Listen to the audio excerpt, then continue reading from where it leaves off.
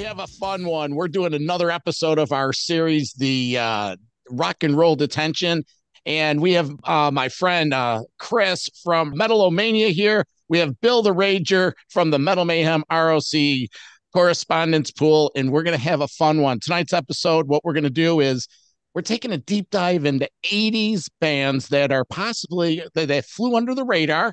They weren't as big, but these are like 4 or 5 bands that we enjoy, that it's our guilty pleasure, if you will. And I actually have one that dips their toe in the 90s.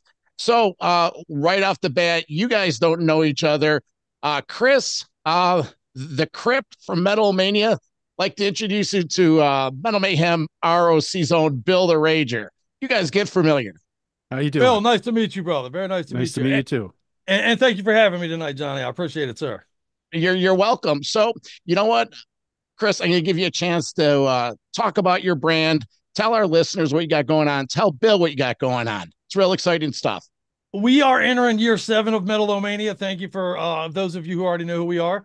We've gone through hell and high water to be able to play music on YouTube, which is, a crazy bar to get over. But basically, we interview bands from all over the world, and we've been very lucky. We've talked to Testament and Overkill, and in fact, next week we have Atrophy coming on. Everybody knows Atrophy's back together, and I got them coming on to talk about it. And I like to think that our brand is replete with crazy ass editing is kind of what sets us apart, man. We do crazy, goofy editing over here on our show. So editing is an understatement.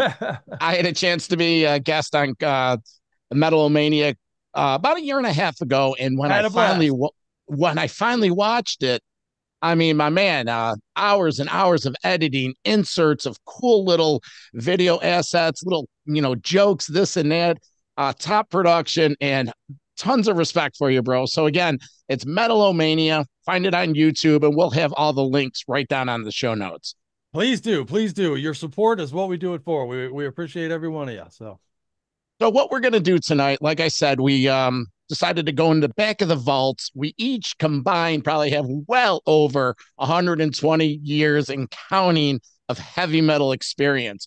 We all have our favorite bands. Bill and I are old buddies from the 70s, growing up in Rochester, New York. That's where I am now. Bill's down in Florida for a second stint at living in Florida. Nice. Okay. Chris, where are you located? Where are you calling from? I'm 20 minutes south of Washington, D.C., right in Chesapeake Beach, Maryland. Yes, indeed. Did you grow up there? Is that where your roots were? Maryland. I grew up in PG County, and I'm a little more into the I moved closer to a beach is all I did. But yeah, I'm a Maryland boy through and through. Yes, sir. Okay, cool. And so it's true then. So growing up in New York, there becomes an age where you're like, you have no choice. You have to move to Florida. It's like, it's genetic, right? It's like the calling to the South, right, brother? Yeah. Yep. That's awesome. It called me down. Are you loving it? Oh yeah, absolutely. Fantastic. Well, Bill is going to share his experience. Bill, I'm sure you'll get into it a little later, but give us the 30-second timeline. Rochester, Florida, the first time for you. I moved from Rochester to Tampa, Florida in 1993, lived there for 10 years. Did the whole, I was in a band, went to many, many shows, and then moved back to New York, and then was in a couple bands and many, many shows, and, and now here I am back in Florida, not in a band at the moment though, but, it's all right. I think Tampa, I think death metal. You know what I mean? So that's what it was pretty much. Sir. Well, awesome. And we are going to touch on that. I know, I think we agreed on five bands we're going to explore. And I made a list of 37, but yeah, 5 was, yeah. I have 4. You have 4. Okay. Well, you know what? Let's go on 4 because we like to keep this going. So we'll go round robin. We'll start in, you know what? We're a courteous guest. We're going to have Chris, our guest from Metalomania, start things off with, descending order. I don't know if you have a 1 or a 4, whatever. We're going to share them all. Go ahead. Yeah, I didn't really put them in order so much as just to make the list. And I'm not kidding. I ended up with like a list of like 40 some odd bands and stuff, but let's open things up, I guess, with let's go with the shirt I'm wearing here for this occasion, man. I feel like Heathen was one of those bands that never reached that level that I feel like they should have, man. I just saw them about a year ago. And they're back together. They got brand new music coming out and that sort of thing. But they were a band that seemed to. Well. Let's preface this quickly. I'm a thrash metal guy. In my DNA is thrash metal. My favorite era ever was the Bay Area explosion of thrash metal. So a lot of my friends moved out there and that kind of thing. But Heathen seemed like that band that was right on the cusp of, as they were starting to get big, is when everything started turning grunge, I guess. And you know what I mean? They didn't quite hit that moment where things were, and they should have, man. They're a fantastic band. They're still a fantastic band. One of the best vocalists in the game, in my opinion, So I'll open up our list with good old Heathen, man. Fucking David. And what's funny is a really good friend of mine, Kyle Edisi, who is in a band called Invicta, is traveling with Heathen right now as their traveling guitar player. So that's pretty cool. I'm not that familiar with Heathen. Bill, are you familiar with this band? I was a long time ago, and I lost my my CD that I had, so I'm out of touch with Heathen. But yes, I definitely used to jam them back in the day. 1987's Breaking the Silence is a mandatory own for thrash metal fans, especially out there, man. I know, and I'm remiss that I don't have it in my collection at the moment. Fantastic release. Well, I'll put it on my list of heavy metal homework right off the bat. I have it on there. Yeah, Victims of Deception in 91, and also they just put out Empire of the Blind a couple of years ago. Still a great band, still out there doing it. Check them out. Sorry, so I didn't mean to cut you off, Johnny. Sorry about that. Bill, well, what do you got? What's your first entry? My first entry is Obsession. From they started in 1982, and I guess you could consider them traditional / power metal, sort of speed metal. They weren't really thrash, but they had elements there. For sure. And great riffs. Sorry. Yeah, another band that should have been bigger than they were, but they probably just didn't have the right marketing, I remember they did have a video on MTV there, and it didn't get much coverage, but they're a killer band. They put out 3, to me, fantastic albums, an EP and 2 full lengths. And then did they have Martial Law? Was that Obsession? Martial Law, that was their EP. Then they had Scarred for Life was their first full length. And then Methods of Madness was the third one. And actually, their very first thing, right after they got together, they were on Metal Massacre 2. What's the name of that song? That's right. That compilation. Those compilations were amazing, by the way. Yes. Shadows of Steel. That's a tune that was on there. Beautiful. Sick vocals, killer twin guitars. I would say, they weren't total shredders. They were more like the Tipton Downing type playing, right. I guess you could say. But the back and forth attack. Yes. And then Mike Viscera, the vocalist, had some sick high, he wasn't a high pitched singer. He was more of a raspier voice, but he could hit some serious highs. I mean, it was like a siren wail. Yeah. Fucking great band, man. Great band. Cool. Well, like I said, I have 4 or 5 bands, but I got a couple from Florida, a couple from Canada, and 1 from the US. But let's start with my first Floridian band, if you will. Started in the early 80s. First album came out in 85, and the lead singer actually made an appearance. What's that? Magical Year. 85 is such a great year. Oh, yeah. Well, the lead singer, actually, we had an interview with him last spring from his place down in Florida, and it's Nasty Savage.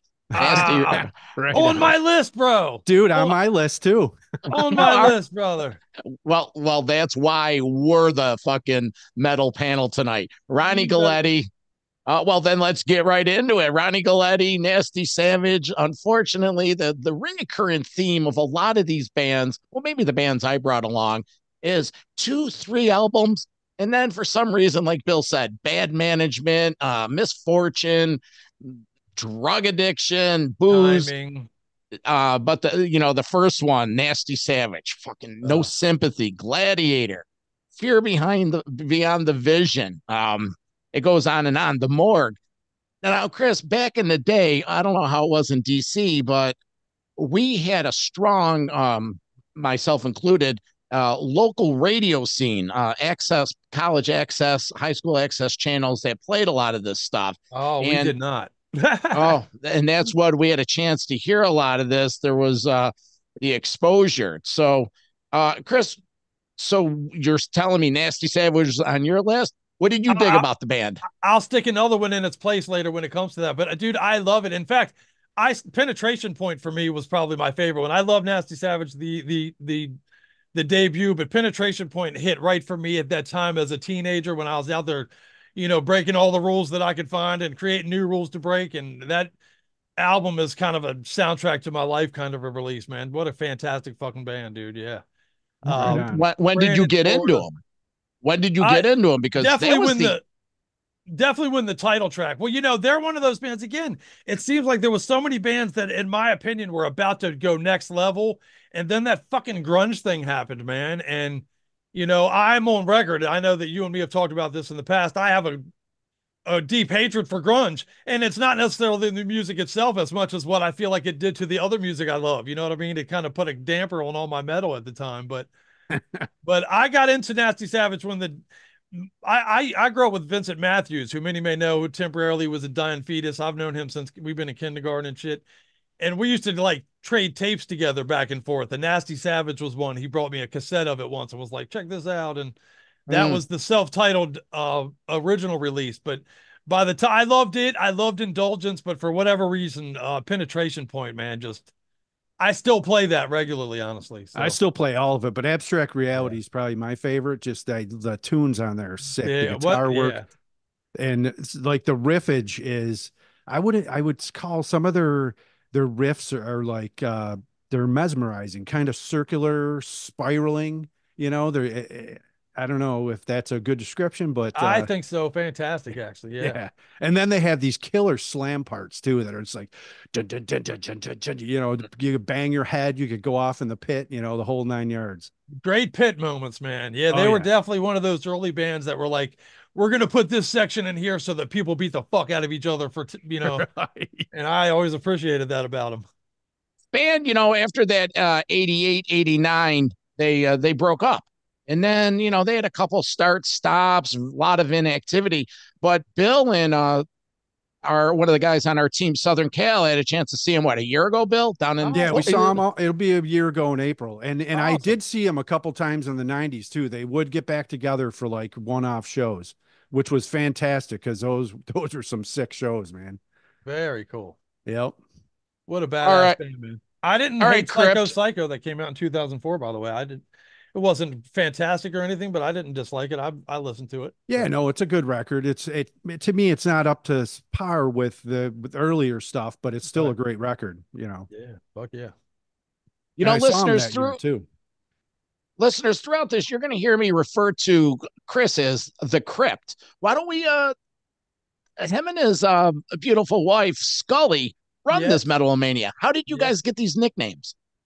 What's funny is people who are just seeing me the first time probably won't believe me here, but years back I weighed 450 pounds. I was a big fat guy, and I had a walk. I still have a walking stick. I have knee problems and hip problems and stuff.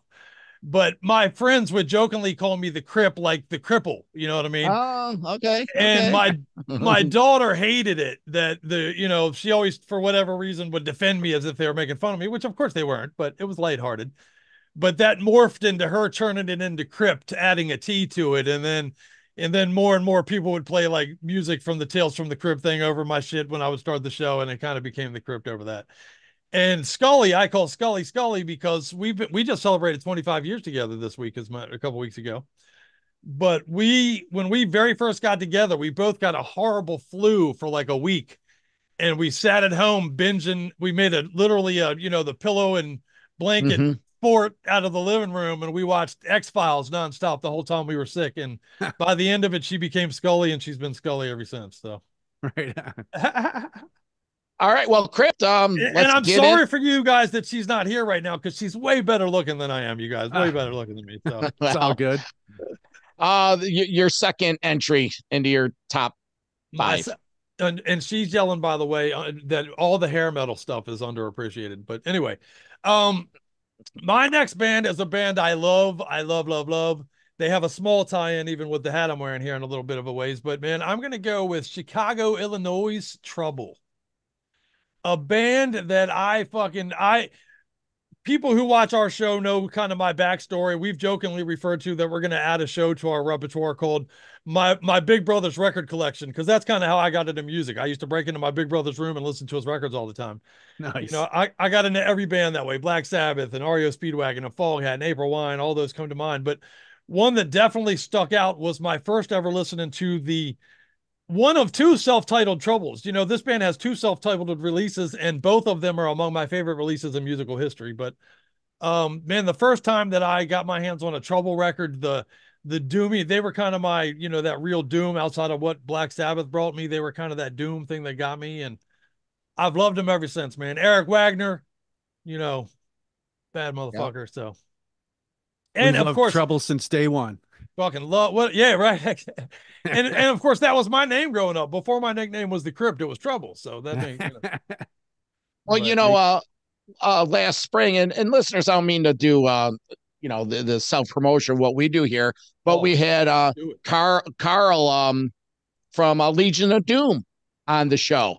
And they have a new one coming out. Legion of Doom is an all-star tribute. They have Carl and it escapes me, the guy from Corrosion of Conformity, Right, and a right, right. couple Yeah. other guys. And so Legions of Doom would go out and they had their own music, but on tour they would do Trouble, they would do the Skull, they would do some of Eric's other solo stuff. So yeah, we grew up on Trouble.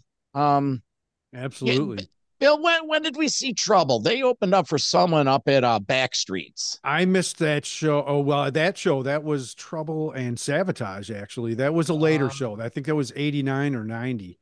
But Okay. Trouble first played Rochester opening for King Diamond, I think, but I was living in New Jersey at that time. I love And King Diamond. I was at school in Toronto. So Okay. All right. So, yeah. but I did see Trouble a few times, but I missed that Rochester show. Yeah, I've been lucky to see him a few times back. A long time ago now, though. But yeah, Oh yeah.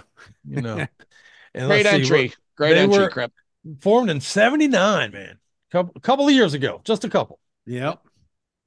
Bill, what do you got on your list? What's your next cut? Next band, the Crumb Suckers. Mm-mm. Out of New York, Baldwin, New York, which is on Long Island, but they cut their teeth in the New York City hardcore metal scene. They were considered, to me, they were a hardcore band, but they were way more metal than they were like their contemporaries. The guitar players were freaking both killer guitar players. I would say they're more from the Eddie Van Halen, Randy Rhoads school of music than, say, Johnny Ramone. Just chock 1,000%. full of killer guitar riffs and lead breaks all over the place. Their tunes were short and fast, but there was tons of killer guitar in there. And Oh, they put out two albums, Life of Dreams and Beast on My Back. Life of Dreams came out in 86, Beast on My Back 88. And they're two completely different records. right on. So true. Yeah, I would say I like Life of Dreams a little better because that's how I got into them. But Beast on My Back is a killer record too. It's just a little different. It's weird. It's like not more. I would say it's more traditional, but they still are avant-garde. They definitely weren't your average band, as far as how their songs go. And I would say the singer Chris Notoro's vocals were more akin to Lemmy than, say, Steve Perry. Yeah, yeah, right on. Well, Or I, even more so that than like a Henry Rollins type. You know what I mean? Like he was Yeah. definitely, Yeah, it you was know, more like angry yelling and kind of gruff, more so definitely. than that. He's not singing, he's kind of yelling, but not yelling, screaming, yelling. But there's some and some good great lyrics, good teenage angst and suburban decay type thing, Fuck war, yeah. all those themes The are in there. shit you listen to real loud in your room to fucking rebel against your parents type of shit for sure. That's right. What a great band, man. Yeah. I have often joked that Crumbsuckers are hard to define as straight hardcore because they're such great musicians. Usually, Absolutely. and that's what separates them is they're actually great musicians that chose to do hardcore. So Right. that's awesome. I remember when Bill he spent some time down in Jersey, and he used to, he'd come and visit, and this was all well before file sharing or anything like that. And I remember he came back and he gave me a cassette, and it had like Mucky Pup on there, and a boy in a couple man's world.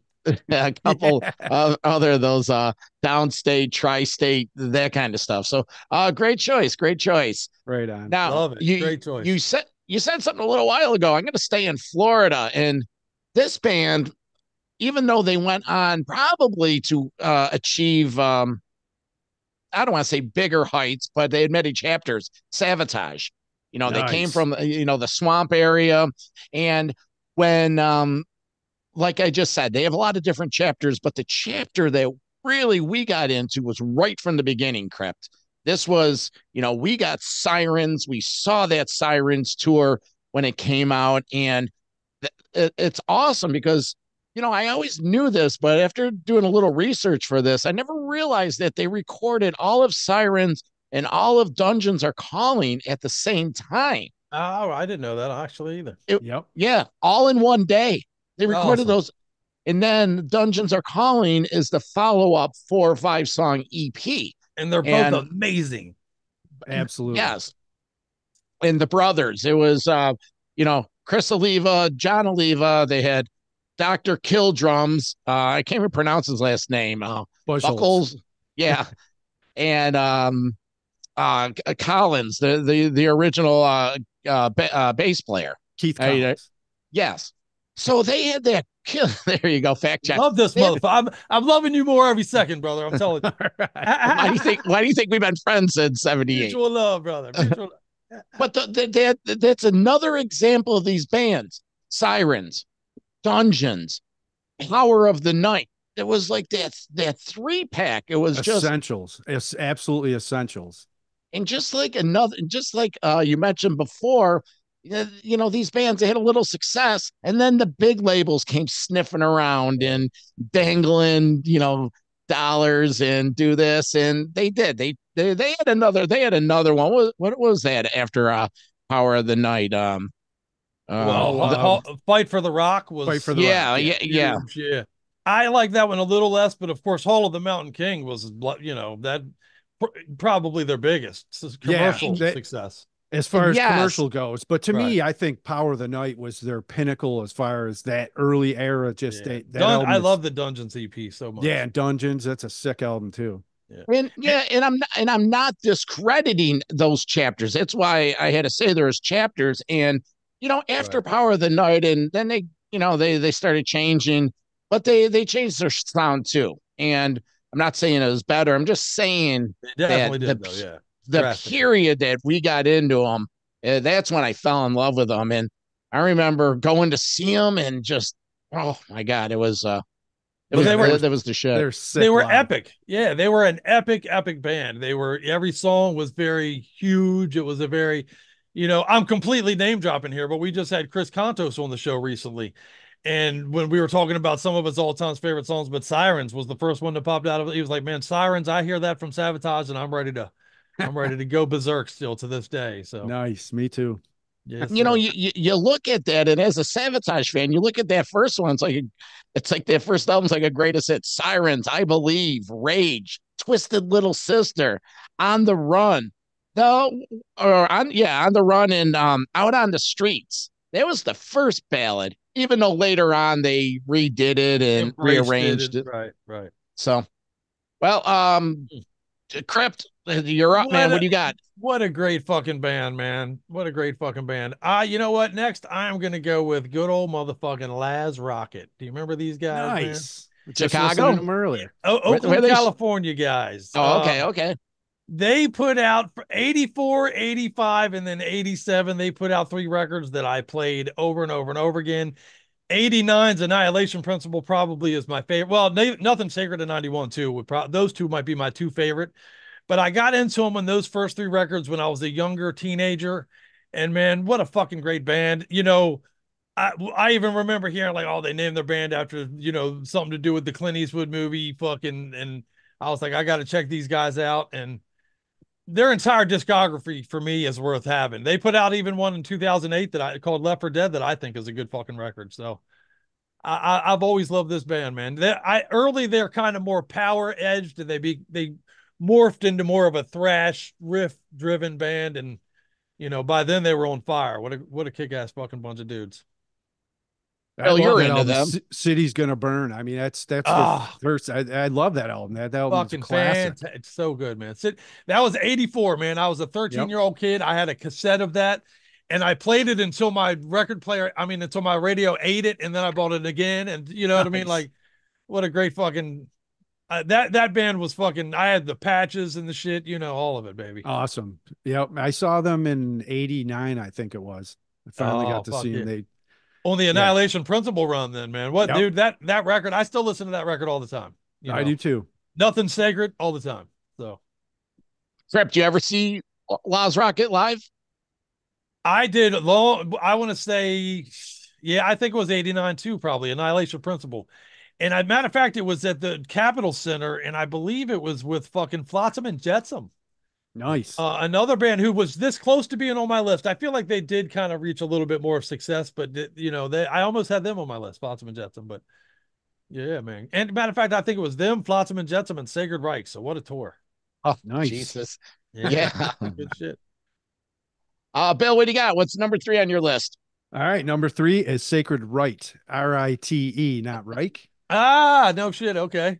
And they were more of a traditional band, traditional heavy metal. They were out of Honolulu, Hawaii, which was very unusual.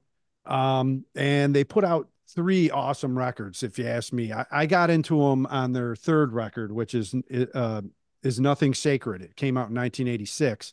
But before that, they had Sacred Right in 1984, The Ritual in 1985. And definitely traditional metal, you know, with a lot of killer guitars, mid-range vocals. Dude's a great singer, but he's not really singing his ass off like Obsession singer, let's say. But killer guitar trade-offs and good catchy tunes that you can remember. They had a lot of memorable tunes. Oh, I'm And I still ordering listen to some. them to this day. Never did Hey, get to see them because they didn't tour that, to my knowledge. But I guess they were pretty big back in Hawaii. And then they actually moved to Oklahoma City, of all places, in 1987. And I guess they tried their thing at Fame, and it fizzled out for them. mm, So interesting. yeah. I'm ordering right now based on your recommendation because this is one I'm not familiar with, honestly. All right. Well, if you're going to do that, they have 2 CDs called Rites of Passage Volumes 1 and 2, and it has all their stuff on there that you Oh, need, all the stuff that's yeah, essential. Now, they did put another record out in the 2000s. I can't remember the name of it. Unfortunately, their drummer had passed away, and they took some of his stuff and they sampled it. So it's kind of a weird record, to dig be it. honest Okay, with you. But dig the it. Rites of Passage, I would volumes 1 and 2 definitely get those. Good stuff. Doing it. On it. Right on. Okay, like I promised, I'm going to get my third cut in now, and we're going to the Great White North. You know, there's a lot of bands from Canada that have had major success. You know, you got your Rush, you got your Triumph, you know, Christ, even in the grunge era, you had Alanis Morissette.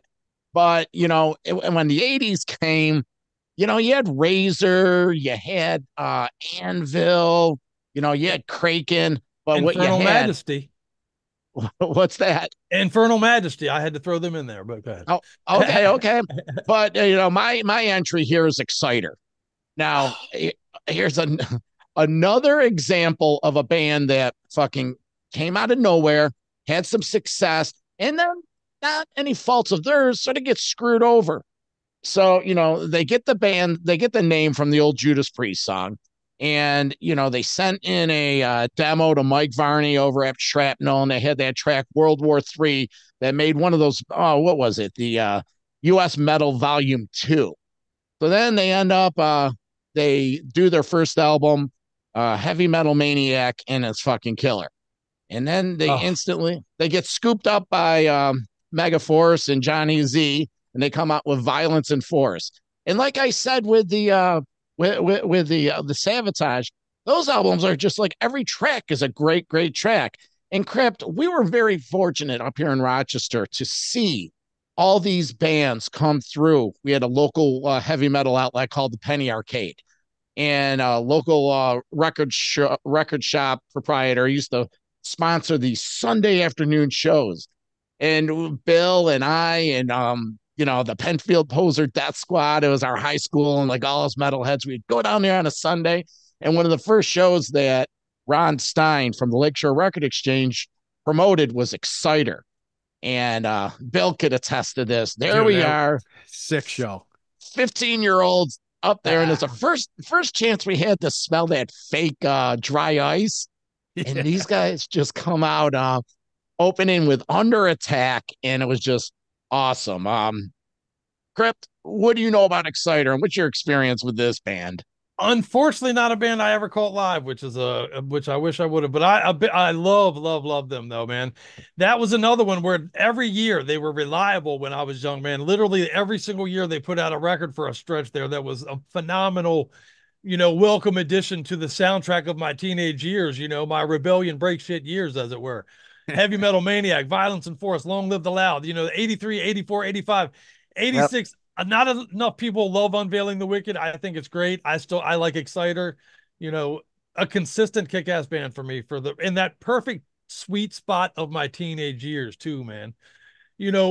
We're doing this list. Not only are we talking about the bands that we feel like we're one level maybe or two levels below where they should have been, but a huge part of this list for this panel, and forgive me if I'm speaking for you guys too, but is the nostalgic angle. You know what I mean? Let's be honest. This is the stuff that it means a lot to you and to me because it's the shit that, was a part of the soundtrack to our life through those years, man. And, right.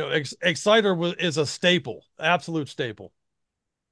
Couldn't say it any better. And just like the other bands, like some of these bands, they just imploded before the grunge really came. Even though, Exciter continued, they had releases in 92 and 97.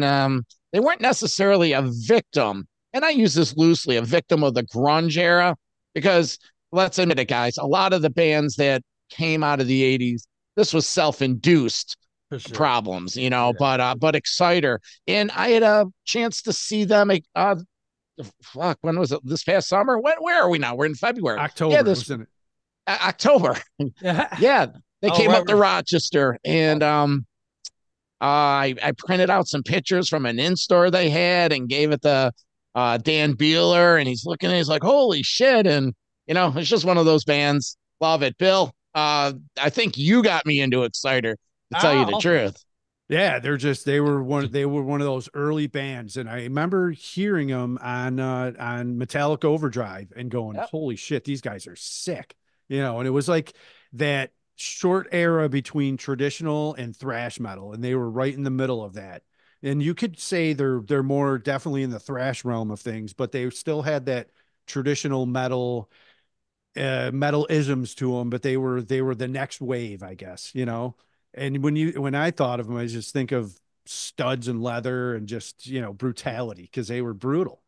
They were, and they were just John Rickey on guitar, just Dan, just it was like a buzzsaw blade. Were they on one of the Metal Massacre? Were they on one of those releases, one of those compilations? I feel like they were on one of them. I don't think so, but if they were, it was a later one that I probably didn't get into. But I might be thinking of the Metal Hammer ones too. So, yeah. What a great band. What a great choice, brother. What a great choice, Johnny. All right, CRYPT 4. What do you got? That is good stuff, man. That is good stuff. It's hard to pick the bands off of my list because I love them all so much, man. Let's go with fucking I know I have so many on my list. You know what? Let's stay a little doomy, man. Let's go with Pentagram. I don't feel like Pentagram was a band I don't feel like they still get enough love for what they did. You know what I mean? They're a band that fucking, and of course I'm talking about the Washington DC version, the doom metal band Pentagram. I know there's a few bands out there, but 85's self-titled, 87's Day of Reckoning, and even 93's Relentless. Those are hallmark records in my life, man. And I'm surprised even now, actually, I'll talk to people that are unfamiliar with this band, and I don't understand how that's possible. They're right in that line of kind of the Trouble that I talked about earlier, maybe in that St. Vitus kind of Witchfinder General, flavor, if you will. But man, an underappreciated, underloved band for me. Yeah, I would agree. I don't know why, but they definitely flew under the radar. I mean, diehards, of course, are into them, but right. They're definitely not a household name. Yeah. And they should be, man. In my opinion, they should, for what Metallica is to thrash, I very much feel like Pentagram plays a role in the doom metal game. For sure. Absolutely. Yep. They were formed in 71. They were on the cusp of that. They're that perfect bridge between the doomy Black Sabbathy sound to the more aggressive kind of a doom stuff. You know what I mean? Right. It's such a hallmark band for me. So Rip, let me ask you, why do you think they didn't elevate to that next level? Was it I think that some people got their doom from Sabbath and they were good with that. Honestly, I don't know. It was kind of that next level of doom before people were ready for it, I guess. Because now I feel like had they come out 10 years later, they would have hit like a bomb.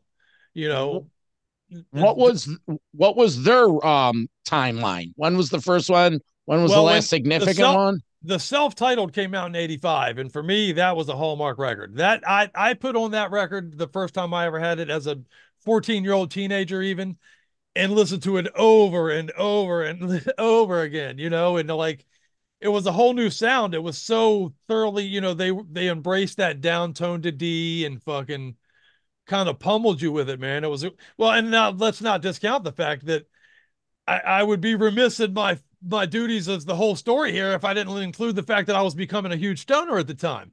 So if you if you factor in my love for bong hits, it hit right at my love for Pentagram, and it was a perfect merging, if you will. So right on. there That's was how I nothing was better with than Black Sabbath a few years earlier to that. right, exactly, right. Yeah. But now aren't they from your area? Weren't they from that They are, Maryland? yeah. They're DC. They're right here in my backyard. Yes, sir. Okay. Yes, All sir. right. I've seen them a whole bunch of times, like more times than I can count, even. So I bet. Yeah, I never did get to see them. They never oh, properly toured back in the day, or at least came to my where I was. great live. Yeah, they weren't a big road warrior necessarily band, but Now they did play consistent Rochester a records few though. years ago, but for some reason I don't know why I missed that show. And But I'm actually looking at their page right now. Technically, it looks like they're still together again. It looks like they've gotten together and broken up quite a few times over the oh years. yeah. But Oh yeah, but they probably have a totally inconsistent lineup as yeah, far right. as There's probably like Right. one original guy that's carried the name, the and singer, dude. What's his yeah. name? Geez, Yeah, I let's can't. see. Well, Bobby Liebling on vocals That's it. is Yep. back from the day. Victor Griffin has been around since '83, so he's got some pedigree there. So, Okay. Yep.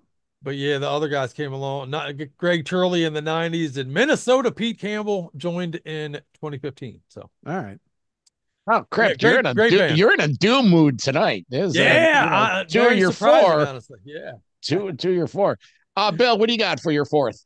Fifth? Well, Yeah, I fourth. had Nasty Savage. We both picked that together, but I'll just throw off the top of my head Violence. If the Okay. album Eternal Nightmare is a thrash classic and a totally essential, I believe in thrash metal.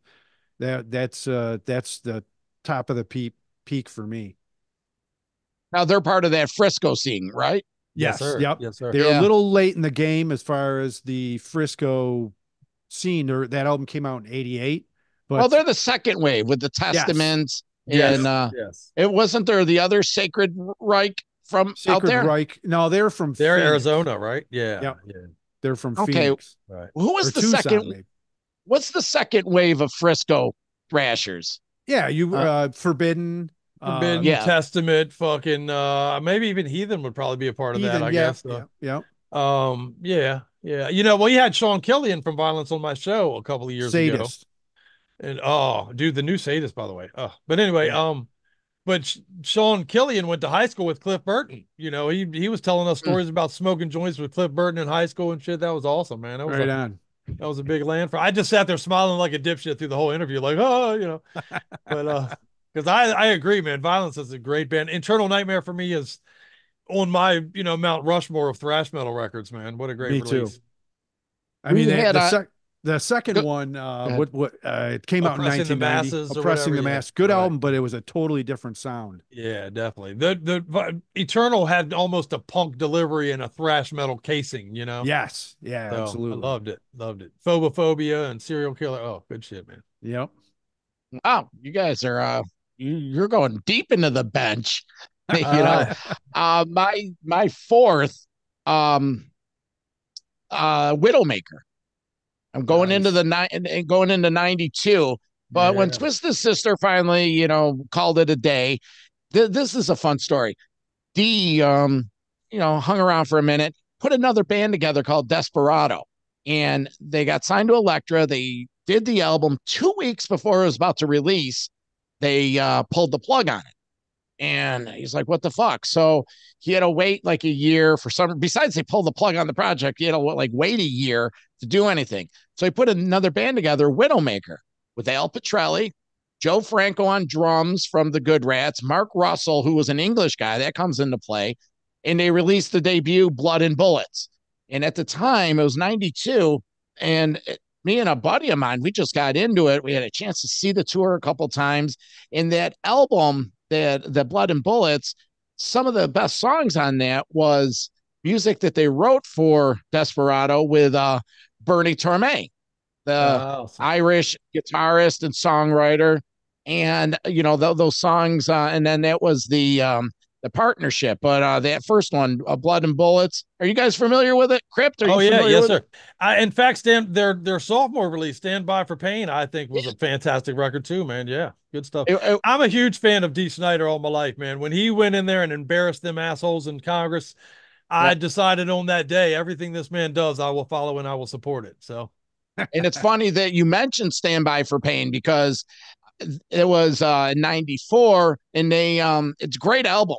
Great album. There's parts of it now. Blood and Bullets, it was like heavy Twisted Sister. It was like, I don't want to even say it was like Twisted Sister, because it wasn't. But Al Pitrelli, who had success with Alice Cooper, and he was in Savatage for a minute and other acts, he just killed it. He just absolutely killed it. Yeah. Some of those songs on that, The Widowmaker, Snot Nosed Kid, Blood and Bullets, Blue for You, Calling for You. These the guitar work was great, but Stand By for Pain, they made a conscious effort to try to get a little grungier or the sound, and it's a great album, but they didn't. Yeah. Bill, what's your experience with? I had that first album on cassette, and unfortunately, it got eaten, and I never replaced it. So we're talking. The only time I hear them is on your radio show. And I keep saying to myself, damn it, I got to get that album again, because that's such an awesome album. Mm-hmm. And I got to ask you, where did you see them? Because I don't remember them touring at all. I saw them a couple times in Rochester. Saw them at 3Ds. We saw them at Pineapple Jack's. And it was so... Hell did I miss those shows, man? I don't know. But it was so grassroots that I remember at these shows, they had little postcards that they asked their fans to hype their friends and, really? Get into, grab the whole stack of them. And we'd go down and we'd go to the bar, and I'd have my buddies fill it out. And the original Instagram. Yeah. And, I saw them a couple times, and to this day, like, love it. So I must have been not living in Rochester. I would have definitely went to those shows. Yeah, I must have already moved to Tampa or something. Well, it was 92. Really? Yeah. I don't know. I don't know what. I don't know how I missed that. Huh. Blood and Bullets, baby. You know what? We got a little time left. I had a couple. I'm gonna just go down my list. Quick honorable mentions. Yeah, I'd like to throw a few out too. If I honorable mentions, I had Anvil. Another Canadian band. And one of the greatest documentaries too, by the way. I love that documentary about them. Yeah, they had another one of those triplets, Hard and Heavy, Metal on Metal, Forged in Fire, and and then they've been consistently just releasing stuff. You ever notice each one of their albums have 3 words in it? Yes. No, not until you said so, but now I did. That's the thing. And another band that I was really into had a great another 2-3 albums was Fastway. I have them on my honorable mention list. Yeah, Fast Eddie Clark, Pete Way. The ironic thing was Pete Way never, when it was time to record the album, he was still under contract with Chrysalis, but then, so he couldn't do the album. But then it was weird because like 3 months later, he starts Wasted. And it's like, in any case, so they had their nice run, the debut. Wasted was good too, but then the follow up, and then the Trick or Treat, but One of my favorite soundtracks ever, even still, you know. The Trick or Treat. Yeah. So Oh, yeah. CRYPT, you got a couple quick honorable mentions. What do you got? Yeah, let me throw a few out there. Grim Reaper. Does everybody remember Grim Reaper with See You in Oh Hell and yeah. all that stuff, man? Mhm. Under the Discharge. Remember Raven, the United Kingdom version of Raven? I was a big fan of them. Demon, Stealer. Nobody mentioned Stealer. I thought maybe we Steeler. got them. Some Armored Saint, Omen, Trauma, Warlock. Don't forget Warlock, Carnivore, and let's say Cryptic Slaughter. Okay, sorry. And Nice. Toxic. Don't forget the thrash band Toxic with the K. Yep. Also, another great band. Yeah. They're back together, I guess, right? Yeah, yeah. Oh, remember Rigor Mortis, man? What a great Oh, band. yeah. Yeah. Texas. Yeah. And Raven was on my honorable. You know, and the thing with the Raven was, the first string with Wacko Hunter, wiped out all for one. Yeah, but they were Oh, but they were another one. Those major labels dangling that dollar, and then next thing you know, they have spiked hair. yeah. But then, but then the last couple, everyone, Extermination, and then Mike Heller came into the band with Metal City, and then the new one. It was good stuff. Bill, what would you have? I have a piece of fun fact news I want to share with you guys. But what's some honorables you have? Well, Raven was definitely one of them, and then Crocus, they're another band. I love the early Crocus stuff up until Headhunter, and after that they had some okay tunes, but they got that carrot dangled, and they went for the Hair metal. Yeah, pretty Yeah. much. But those early albums, even though they sounded like AC/DC, I freaking love that stuff. Yeah, me too, man. That's some good stuff. They famously had a war with D. Snyder and all that. They had a big thing. Yeah.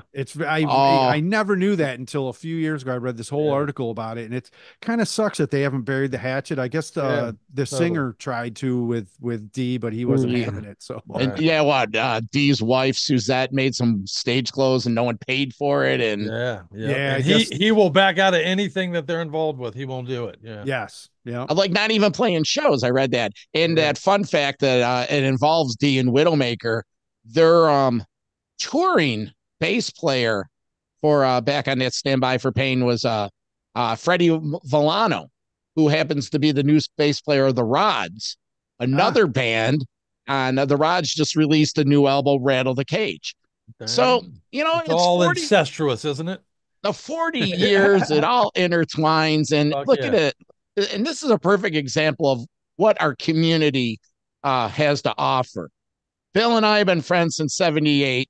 You and I connected a couple of years ago. You guys met 23 seconds ago. That's right. We all could friends for life, bro. That's right. We could all share the same story. And I'm going to tell you a quick story how Bill and I became friends. It was sixth grade. And where we went to school, we had different elementary schools. So Bill came from one, I came from another. Walked into our homeroom, and there's Bill, and he has an Ace Frehley folder. And I'm like, dude, he goes, yeah. And not much has changed since 1978. Still sitting around here. So Fuck yeah. Well, hey, CRYPT, I want to thank you for taking the time to come here again. The platform Metal-O-Mania. CRYPT, where can people find your product? When are you on, and what's the game plan for spring of 2024? We're pushing hard on the YouTube thing. We used to be on StreamSpot. We've left that behind. We're trying to really put our energies into YouTube. So please, please, please sub us over there, you guys. We appreciate it. We're trying to be an every other week show right now with the amount of editing that I do. It takes a little time to create it, but I have some great interviews lined up. We have Atrophy coming on. We have Crazy Mad Rod coming on. I got Massacre coming on later in the year. Kyle Thomas from X Orders hopefully coming on soon. So we got some really good interviews in store for everybody. So cool. That's great stuff. And besides having a top YouTube podcast that Chris does, he's also a two-time a host of the Tennessee Metal Festival that our very own Zach Moonshine and Raven Moonshine do. Just quickly tell us your involvement with that. And are you going to be back in 2024? I'm so glad you brought that up. In fact, I've just this week been officially asked to return for the 3rd Tennessee Metal Devastation Festival. I love Zach and Raven. Please show them all the love and support. What a fantastic group of people doing great things for our scene. Basically, I love it. I get to MC the bands. I go up there and tell my vulgar, dirty jokes all day. I introduce all the bands all day. It's a blast, man. It's really becoming a tradition that's growing, and this will be our third one this year. I believe it's October 5th. Please look it up and try to get out there, man. I'd love to shake hands with as many metal fans as we can get out there. Come on out and party with me. Definitely. And you could find Bill. He's part of our Metal Mayhem ROC team. He's involved with the history of metal and shows like this, the Rock and Roll Detention. So again, everyone, get up to metalmayhemroc.com. Join our community by signing up for the newsletter. Like and subscribe and support all of these platforms. Metal Devastation Radio, Metal Mayhem ROC, Metalomania, and do yourself a favor, get out, buy some product, and always, always, always remember to keep it heady. I'm the Vernomatic. This is Metal Mayhem ROC. Thanks for having me, brother. Metal for life. Thank you for listening to Metal Mayhem ROC. Check out our website at metalmayhemroc.com for information on podcasts, archives, links to all our live radio shows, and all sorts of info. Please like, follow, and share with everyone, even your non-metal friends. And always remember to keep it heavy.